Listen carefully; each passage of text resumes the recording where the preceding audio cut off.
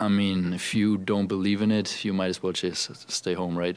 You know, we come here to win games, and you know, game 2 we had a big lead. We should have won the game. We gave it away.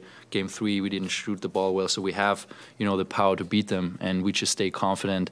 And that was one game, and now we just focus on the next game, on nothing else. You know, everything else is in the past, and we don't have to worry about what's coming after this game. We just focus on that game, prepare again, analyze what we can do better on offense and defense, and then just go from there.